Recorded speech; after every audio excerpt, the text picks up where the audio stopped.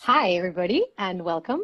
Uh, this is our first series of interviews to a select group of scholars and artists in relation to a class that I am co-teaching with Élika Ortega Guzman. If you say something, you'll be on camera, Élika. Hello. um, and we are going to be introducing today Leonardo Flores as our first speaker. We will be having a conversation with him about different matters related to the class. If you want more information, you can read our class description in this website.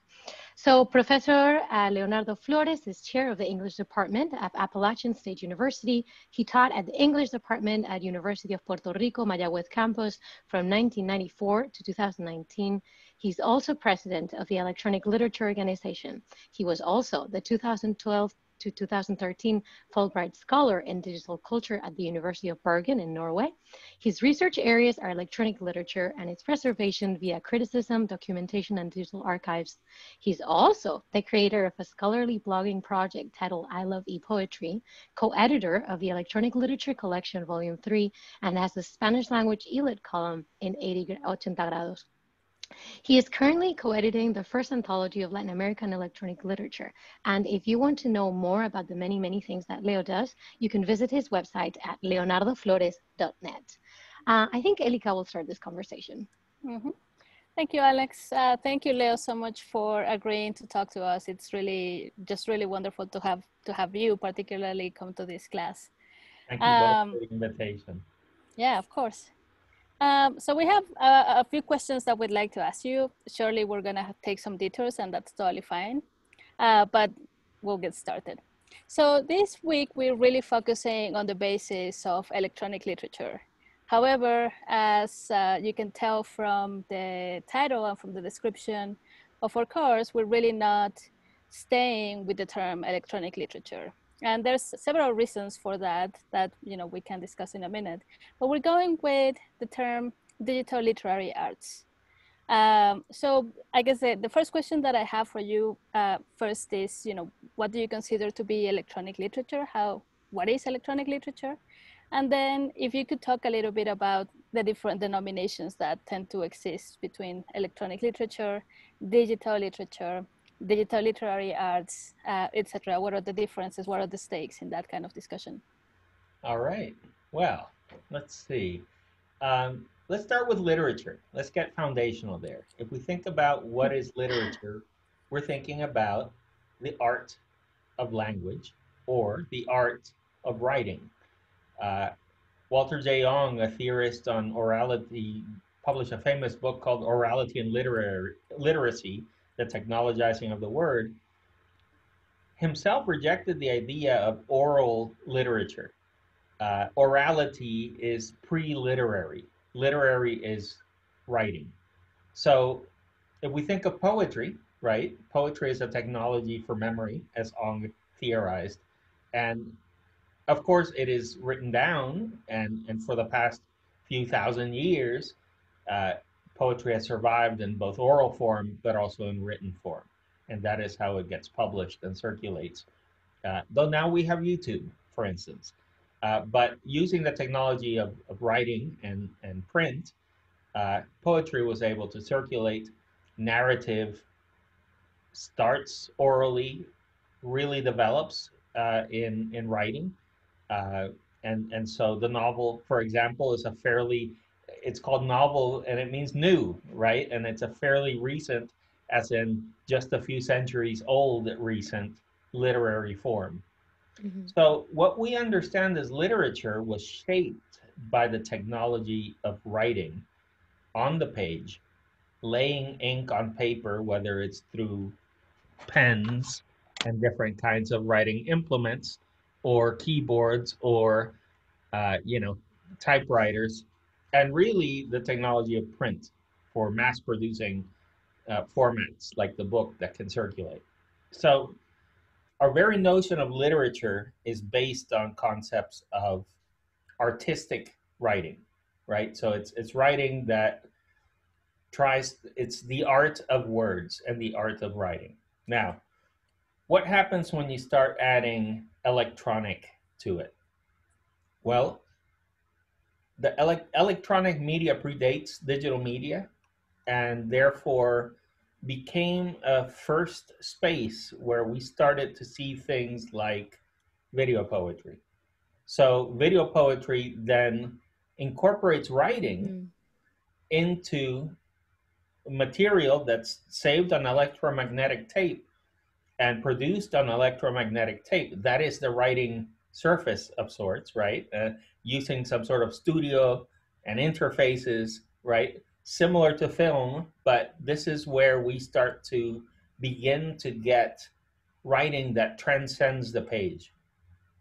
For instance, Eduardo Cac wrote a piece called Now, in which he is using LED language projectors, you know, these scrollers.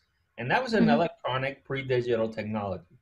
So part of the reason we talk about electronic literature is because there's some early predecessor forms, right? Of course, the digital requires electricity, and therefore we could say is electronic, but electronic is a sort of large umbrella term. But then there's also a kind of historical thing. Back in the 90s, when things were going digital, everything was electronic this and electronic that. Email, for example, electronic mail. So at the time, e-poetry, e-literature, electronic literature, it served as a way to kind of bridge conceptually from the old concept of literature to then the new digital concept, electronic. And it's really more of a cultural association with it. Even then, there were debates. I mean, even 20 years ago, when things were kind of solidifying into electronic literature, there were debates about why not digital literature. And part of it is because it was catchy at the time. And part of it is because there are some important electronic predecessors. Right. So, and then to kind of come to the terms that you are proposing now, which I think are a lot more current, digital literary arts. Is that what you? Is that the term? What's interesting here is that digital media allows us to bring in audio, video, visual information, text, programming, all kinds of materials that we can then bring together, right? And so electronic literature has a lot of intermedia or multimedia or multimodal elements. It is frequently, because digital media makes it so easy, we're writing on images, we're writing next to or around images, we're writing on video in time and space. So all these arts begin to converge, and therefore to just think of it as the literary is a little bit limiting, right? And so we come back around to the question, if there's all these arts that are digital and they're all coming together, for example, video games have a lot of interactivity, narrative, all kinds of things, then why consider it literary? Or what is the literary interest in these pieces, right? So for example, there are a lot of wonderful video games that tell stories, but maybe have no writing. There's no language in it. Or, I mean, it's not legible to the player reader. It is in the code, right? And there may be a literary element down there in the code, but the experience that people are having are not literary aesthetic experiences. They're not engagements with language. And therefore, I think, even though they may be very literary, right, in their qualities, they're not literature in the sense that it's not provoking an aesthetic experience through language. Right. So go ahead. No, I was just going to intersect because I think this is a good sort of way to go into our next question that has a lot to do with this ways of reading, you know, thinking that a sort of dominant approach to this works that you're talking about has been a formalist approach, right? Establishing genres, modalities, rhetorical figures, even generations. And so why is that? What's the importance of thinking about this works from a materialist perspective as well?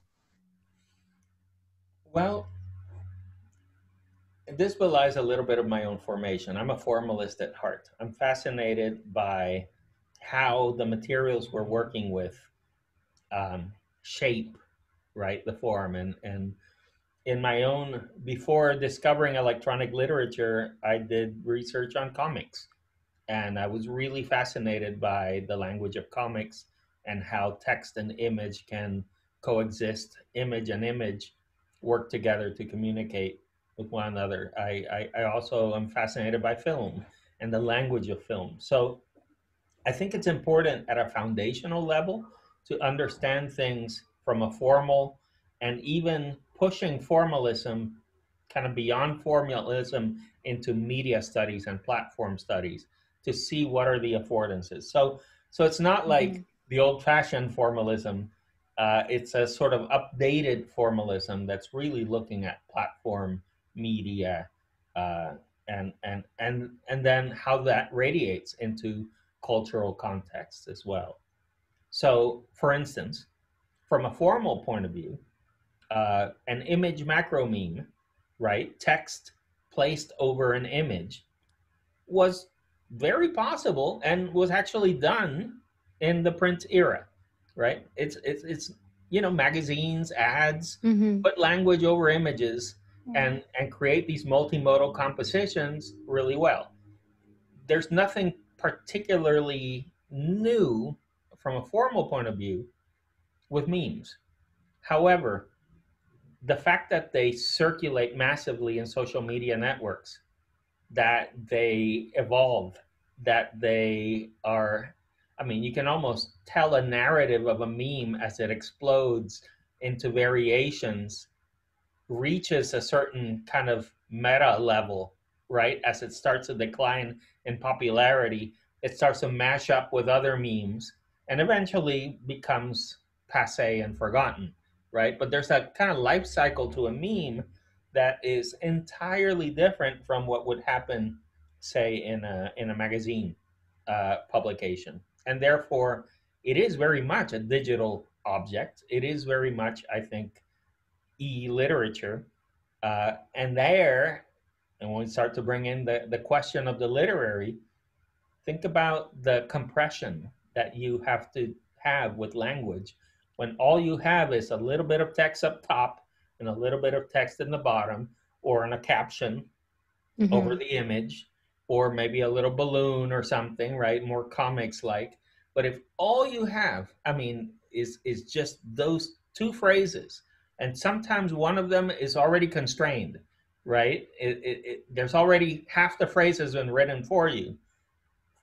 You're really talking about a level of compression, of language compression, that's equivalent to a haiku, that's equivalent to a couplet, right? These are, in many cases, using the poetic function of language in a powerful way. So formalism, yes, but we need to kind of go beyond formalism and update it. Excellent. This really dovetails very well into the next question, which is we're insisting very much on the importance and the cultural significance of studying Flash-based works this year, like this, the fall of 2020, not 2019, I wish. 2020. What year is it? Yeah, exactly. What did you think comes after December 31st, 2020 for all the Flash-based works? Flashmageddon. I know. It's coming. The end is coming. It's fascinating to me how Flash really inspired a whole generation of people to create interactive, multimedia, even generative pieces. I mean, so many folks, I mean, it made the bar to access available, accessible to people. There was still a learning curve. It was not a simple program to use. but it was simple enough that someone who was motivated could learn how to use it and create really sophisticated things right away. And I would say to this day, we still don't have as powerful a development environment as Flash and as user friendly as Flash. And we have other things, right? We have things like Twine, for instance, which is really kind of, again, lowers the bar in terms of web development and all these things. And you can do something simple, or you can really push it to do something really sophisticated. But the kind of multimedia integration and interactivity and just taking all those resources and getting them to work together powerfully, uh, I think is still unparalleled, at least at the technical level that's needed. Now, if you're a super programmer and developer for iOS or whatever, sure, you can do all those things. But getting average people to be able to learn a piece of software and create really cool stuff, Flash was it.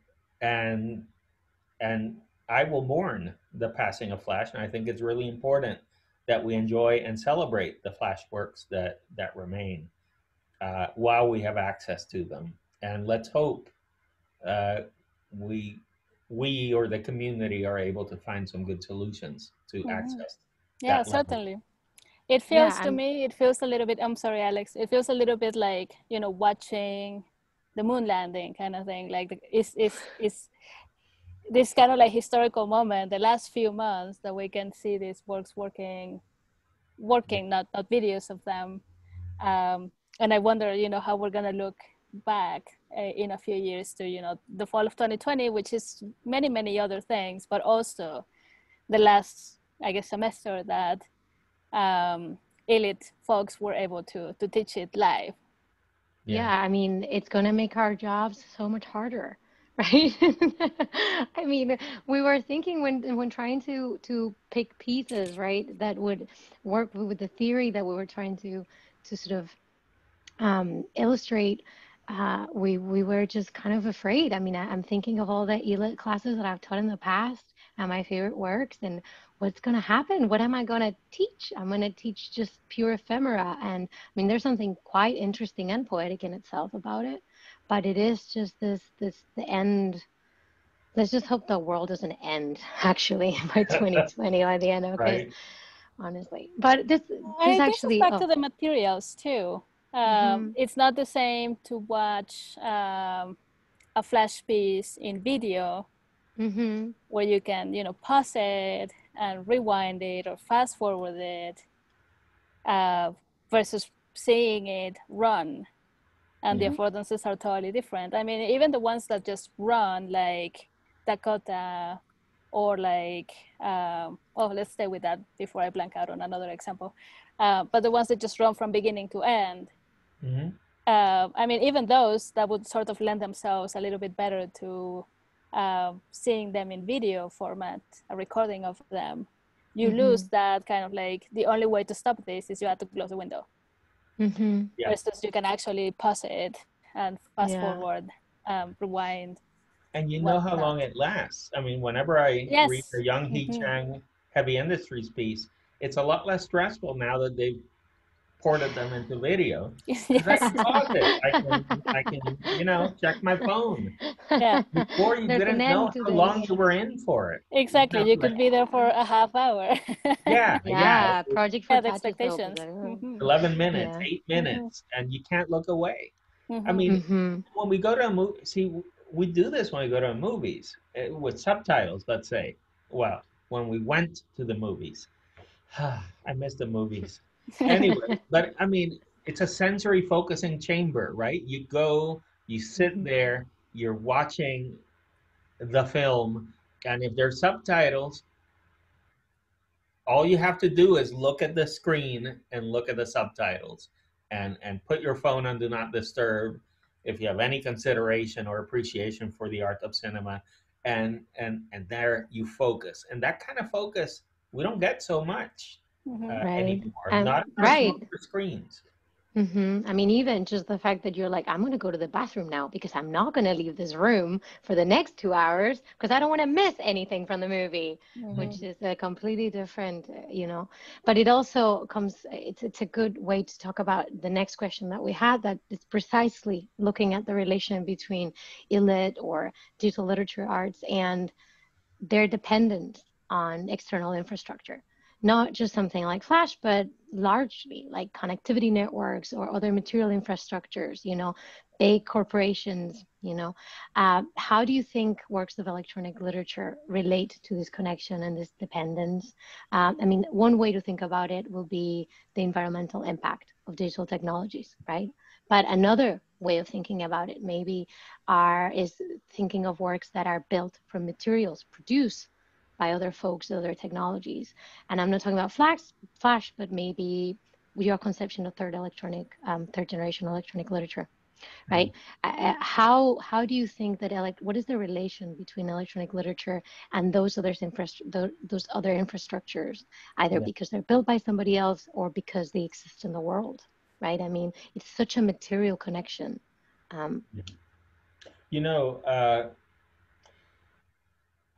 From a preservation point of view, well, first of all, we have to think about what are the dependencies, right? What infrastructure is needed for something to work. So, for instance, a software like HyperCard didn't just require a certain operating system; it required a specific kind of microchip, right? Like the Intel microchips no longer work. It doesn't work even if you have the right kind of operating system.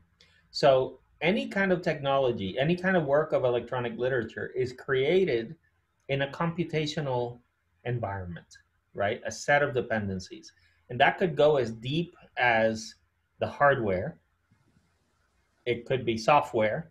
It could be network connectivity. It could be services that are out there that you then access, right? There's a ton of Twitter bots, for example, that reference online dictionaries, right? To query, to request a particular synonym or word or something. So you have these services. When those APIs get closed or they change their protocol, if you don't update it, it breaks. If you suddenly start charging, maybe the artist doesn't want to pay for that service, et cetera, et cetera. So you have a lot of, each piece, you have to think about what are its dependencies. Now, and of course, that's the real challenge. As time passes, every time a piece created, say in 1999 for the web of that time, and let's say it's just straight up HTML, maybe a little JavaScript, right? And some images and maybe some audio files, right? That piece that we would think is fairly stable using open standards. Think of Ana Maria Uribe's Anipoemas, right? Did you know that those have sound? I did, yes. So, but the thing is, when we go with a modern browser, those sound files that are in the code that they should autoplay don't, because they are in obsolete formats that contemporary browsers do not recognize. Not only that, depending on the browser, and this is one of the few things Internet Explorer is kind of good for. I guess it's now Edge or something. But anyways, they were the best at backwards compatibility. It actually knows how to read the code of 20 years ago. And so, for instance, some things like autoplay sound is deprecated. Back when there was GeoCities and all of these different free services and MySpace, you'd go to a website and music would play, right? You remember that? Yeah. I remember my MySpace page. I was so excited about my music on it. That all went away. I mean, they suspended that. And so, I mean, pop-up blockers damage pieces that require pop-ups, which was a fine convention until the evil forces of advertising used it to hijack people's browsers and other malicious exploits. Frames. are bye-bye, right? You can still kind of make it work, and they still know how to understand them, but they're not part of how we design websites nowadays. Mm-hmm. So the entire computational environment changes. So one strategy for preservation, and this will work with Flash. The problem is we have to burn some calories. We have to, it's not accessible to the masses. But right now, one can request a virtual machine, say running Windows XP. And you can take that Windows XP that comes with an out-of-the-box Internet Explorer that will run the, say code from 15 years ago, 20 years ago, right? XP is sort of a 2005, 2004, right?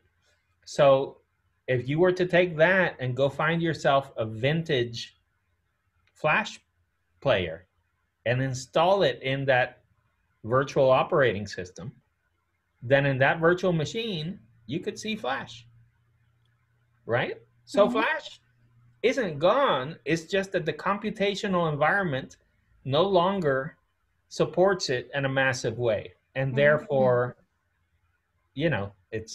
people won't burn those calories, go through those extra steps to be able to access those works. Right. But specialists who want to study it will be able to do it.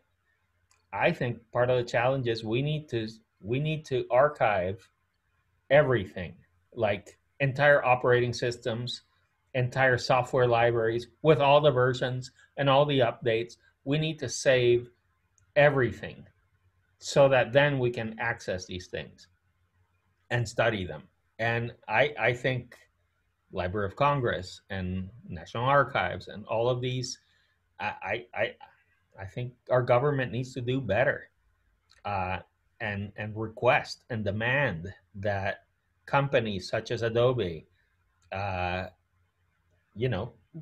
as they close out something like Flash, that they make available the file specifications and make that which is closed source more open so that preservation efforts can happen if they're not going to do it. So I think these companies need to be held accountable. And the only way to do this is government. You need the government to kind of force them to do it. So before, that is a lot to think about. And I guess our hopes for those things happening lately are not super high. But it makes me think about something we were discussing before we started recording, which is this, I guess to a certain extent we could consider it a dependency on the web itself, and how many more should we call them platforms or just context, I wonder, there are that are perhaps underutilized, in part because of the overhead to get started and the entry barriers and so on that we were discussing. I don't know if you wanted to, we stopped you when we were talking about that, but I don't know if you want to elaborate.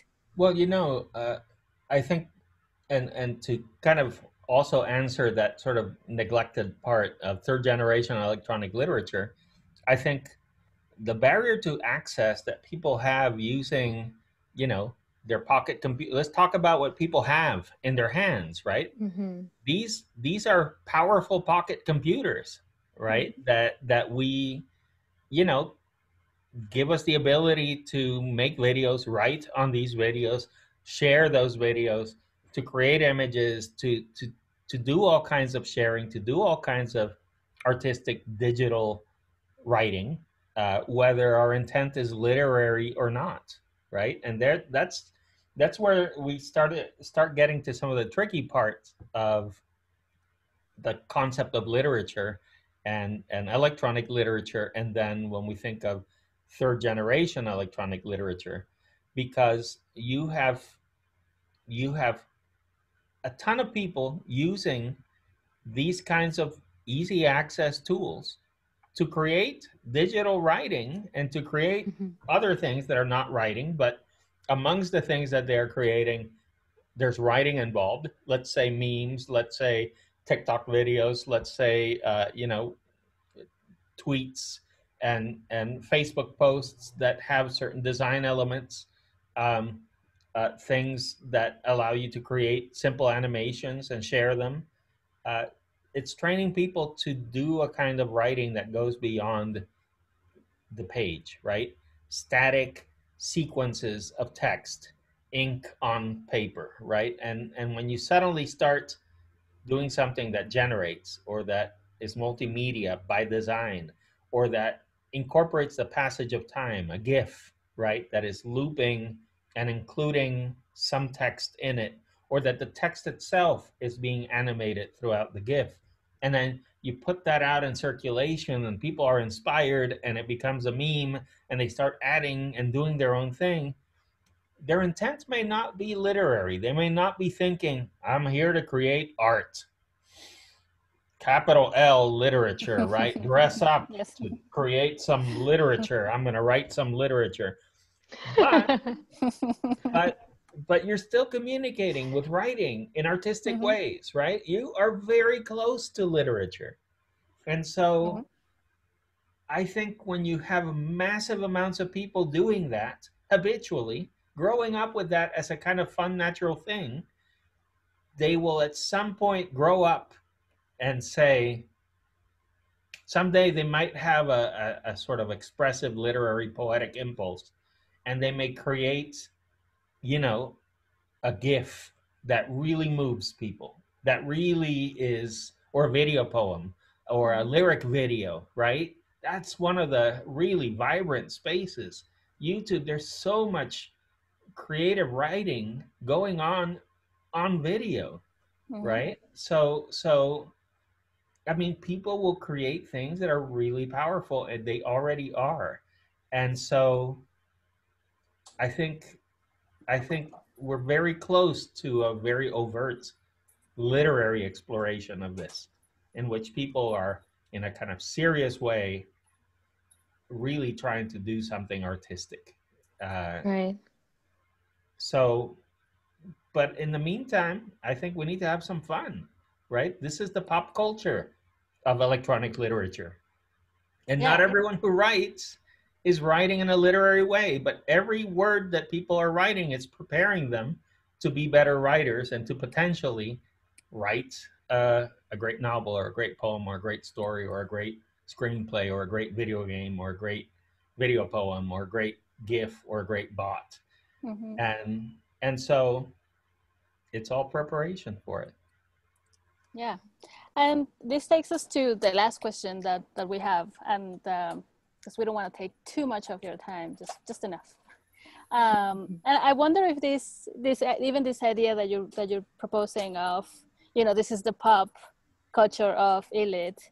I wonder also what the dimension of the economical impact or the economical dimension is, and I mean, I guess because electronic literature tends to be more of a niche and experimental and associated to academic circles, there seems to be a disconnection or a misunderstanding of how elite participates in or around industries like publishing, like software development, app stores, creative content creation, etc. So I wonder if you could speak a little bit about these economies that surround elite that really, I think, have never been fully consolidated, and that's, I mean, that's an important aspect also, how it works in the material world of, you know, importation of minerals and manufacturing of things and so on. You know, even in the book world, right? The dream, and I suppose this is capitalism, right? But few writers get to live from writing alone, right? And even so, I mean, so writers frequently, poets, novelists, whatever, need day jobs. Need, you know, there's creative writing programs that house a lot of writers, and they're able to share their craft as they continue to produce, and that's great.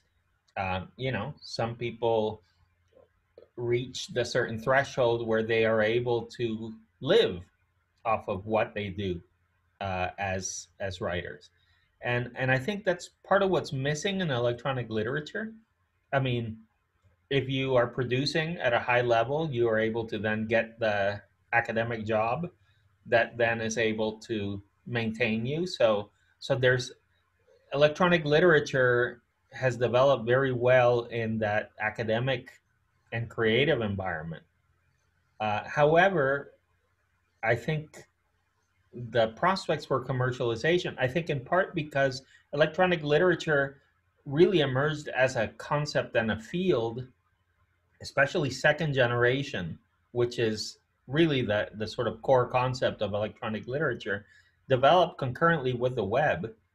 It meant that it came along with this gift economy of the web, with this sort of openness, this giveaway, right? And all of our electronic literature collections are open source and free access. And that's a good thing. And that's the kind of organization that we are. And I don't think that will ever change.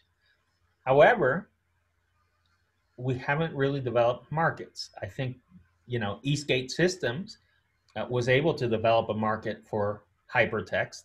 And I think that market for hypertext was hurt by the development of a sort of open and free web. And even though it may come to produce things for iPads, versions of their programs for iPads and all that, I don't know that it will continue to be able to be a viable kind of market. I think at its best, it was still sort of a niche kind of small press publisher anyways. So even Michael Joyce, right, who wrote Afternoon, I don't think he was going to live off of Afternoon, like it's so I think we need a path, right? And one of the things we're seeing with what I call third generation ELIT is that people are creating pieces that go viral, that are supported through crowdfunding, that are supported through app sales, that are supported in ways that are not the academic economy, the prestige economy, right? I know that the art scene is also home to a lot of electronic literature, and really, folks like Young-Hee Chang Heavy Industries, right? Mark Voge and Young-Hee Chang, they move in the art world, the art scene, and that has its own gallery funding, royalties kind of economy, right? So those are the two primary economies where the digital language arts, happen. But I wonder. I think these contemporary platforms like Facebook, Twitter, TikTok, iOS, Android, they come with markets. They come with market potentials, and I think in exploring them, we are exploring the profession of ELIT writer. In the way that the publishing industry created the profession of writer, which in most cases is aspirational. Most people don't get to be Stephen King or Anne Rice, but the fact that it's there becomes a goal, becomes an aspiration. Kids growing up say, when I grow up, I want to be a writer or an astronaut or whatever, and they might reach writer and astronaut. I don't know how many kids. That's what I used to say, writer or astronaut, and I think space is out at this point, but writer, I write. So anyway, so I would say we need to keep exploring these possibilities, and that's where that publication initiative that I was talking about earlier may come in handy. And students, by the time this goes live, I think the other thing will be live. So you'll know what we're talking about, and Alex will hook you up to that. But for now, we'll keep it as our little secret. Excellent. Sounds good. And it's a great way to end this fabulous conversation. Thank you so much, Leo. And we will share this. And if we have any comments that come from it, we'll share them with you. That's okay. Oh, thank you so much. It's been great talking to you both. Uh, and I envy your students. They're in for a treat. They have the two of you to Oh, guide thank you them so through a much. wonderful exploration. So have a great semester, and I'm at your service. Thank you, Thank Leo. you so much. Thanks. Bye-bye, everybody. Thank you. Bye. Bye.